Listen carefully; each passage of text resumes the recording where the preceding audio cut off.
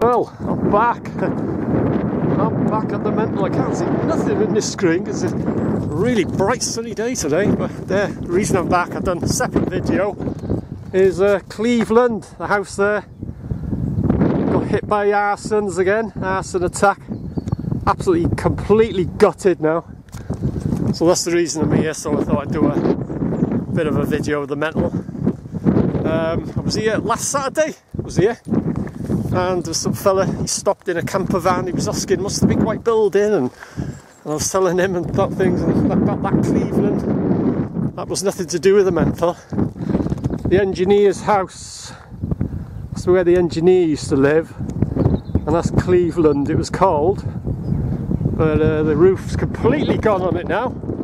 It's absolutely gutted. And it's the second arson attack. Last September it got hit. Like I say, I was here last Saturday, and 2 security guards, all in black this time, they were patrolling the grounds. I've only seen one at one time, you know, but there was 2 last Saturday, and there was one of them who was on the gate. But yeah, there was 2. Bit of movement in Talavan. I don't know what that is now. It's been done up. That's Talavan and Gwynfryn. They were separate wards to the mental. But yeah, they were around by the isolation ward. I don't know. Hope you can hear me. It's quite breezy. There's a bit of movement there. I think there's a security guard wandering around now. He's hidden behind the tree. A bit of movement. Yeah, he's just. Is he? Yeah. Oh, I can't see a thing, it's bright, but hopefully you can see a tree just to the left of the trees behind there.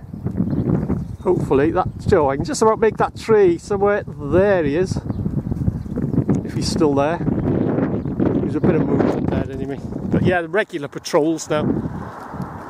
Like I say, there was 2 last Saturday. 2 of them wandering around. Best thing that's ever happened to the mental is security putting in. I've said it once and I'll say it again. It's an absolute miracle no one's been killed in that place. So yeah, 25 plus years. Almost forgot to mention it, I've been documenting this place now. So yeah, just thought I'd pop back, you know, to look at that. Oh, look at it. So sad to see that. Absolutely crazy. And don't tell me that that's not deliberate. Albeit it's been a new, you know, disused, stood empty, but twice now, last September and yesterday morning. Absolutely crazy. So anyway, just thought I'd have another natter. Like I say, I come to cover that.